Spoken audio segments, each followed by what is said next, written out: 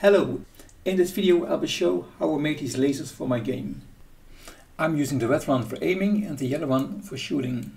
For this video I will focus on the yellow one because that one is the most difficult.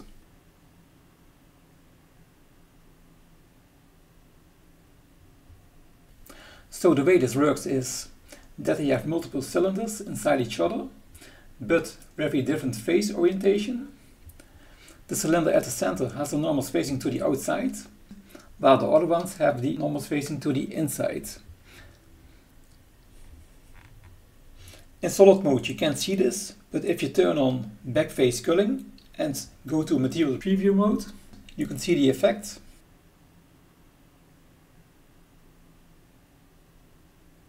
This way it looks that there is a solid inside and there are some particles flying at the outside.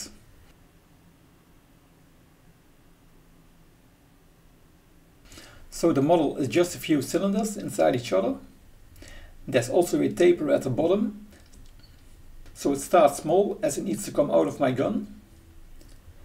I'm using Vertex colors to create masks. This way I can have a different effect for each cylinder.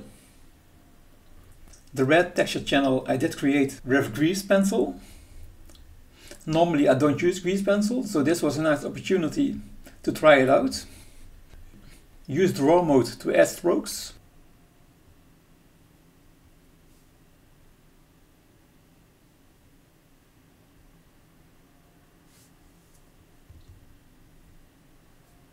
To ensure the texture is stylable, go to edit mode. Select the top and bottom parts and align them with scale X0.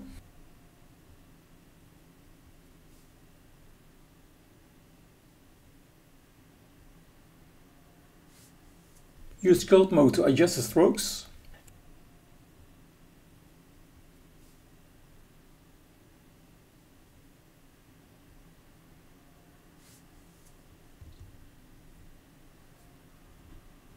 Use the grab, push and smooth brush to adjust the position.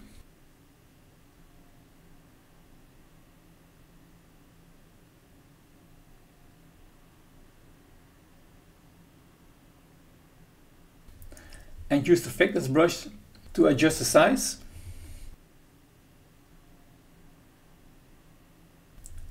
You can also go to edit mode and use the radius function.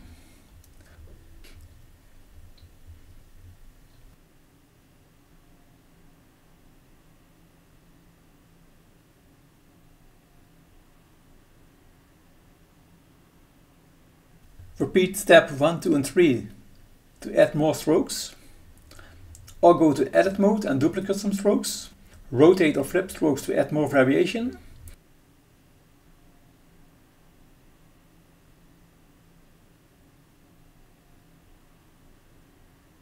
Once you're done, add a plane with the right material as a background. And add an orthographic camera and render the image.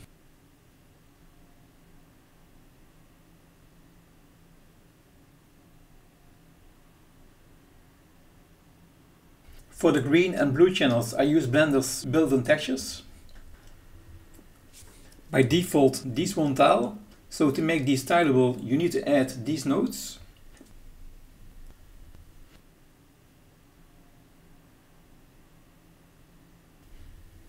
Make sure you use 4D and the W socket.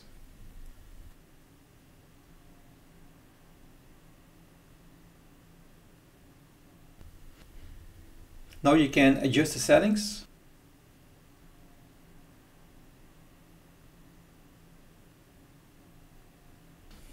Once you're done, add a new texture.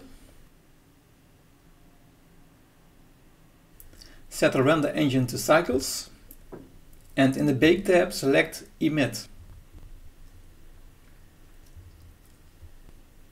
Now you can use GIMP or Photoshop to pack these into one texture. We are now going to Vertex Paint to create masks.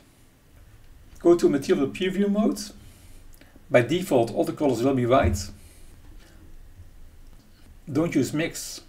Instead of that use Subtract and set the color to red. This way you will only affect the red channel. Turn off Effect Alpha. Use Edit mode to select the parts you need to paint on. and turn on Vertex selection masking for painting.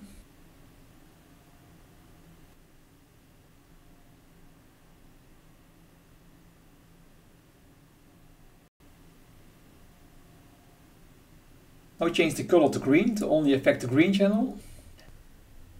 And select Face Selection Masking for painting.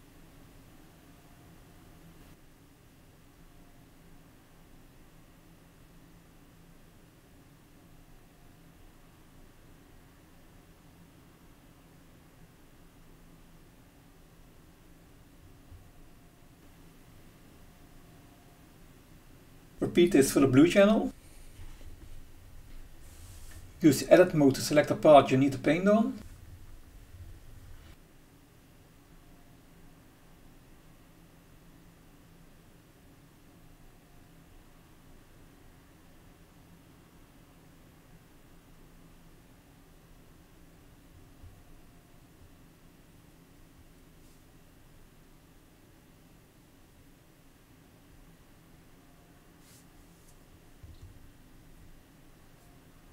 For the alpha, it's a bit different.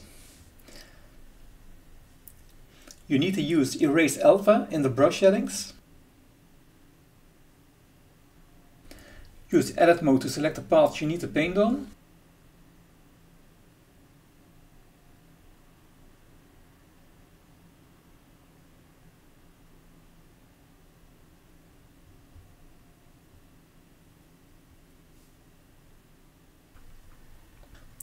We are now ready to set everything up in our game. I'm using the Godot engine. In the shader we can set the colors. I am using one color for the inside and two for the outside.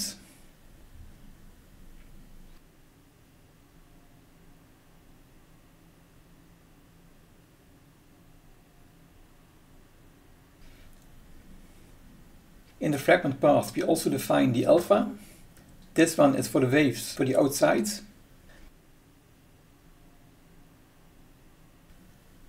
While this one is for the inside.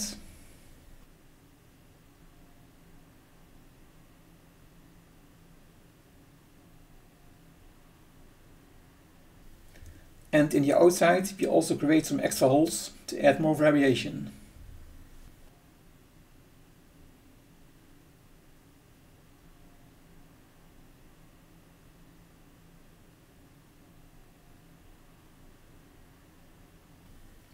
In the vertex part of the shader we can adjust the length.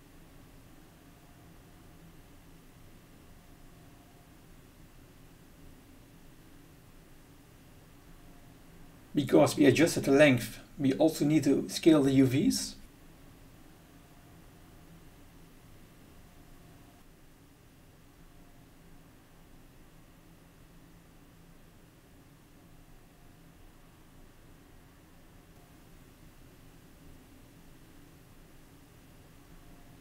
And here we can also define how fast the textures should move.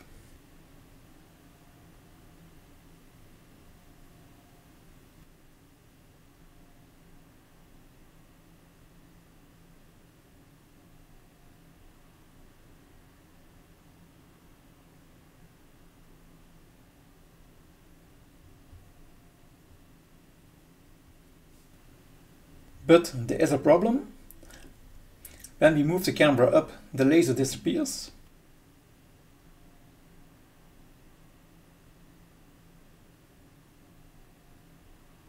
This is because the bounding box is no longer visible, so the game thinks that the mesh should also not be visible. To fix that, we need to override the bounding box. We can do this in the script.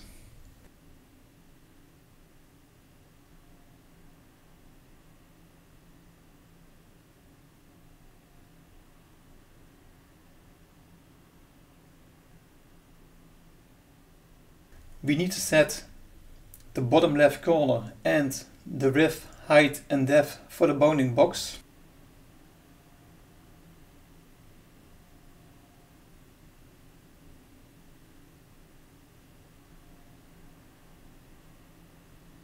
Here we can also do some ray tracing to set the length for the laser.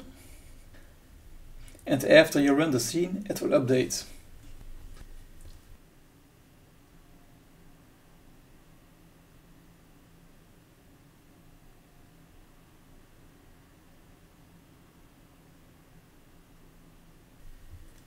So this is how my laser works. I hope you like it.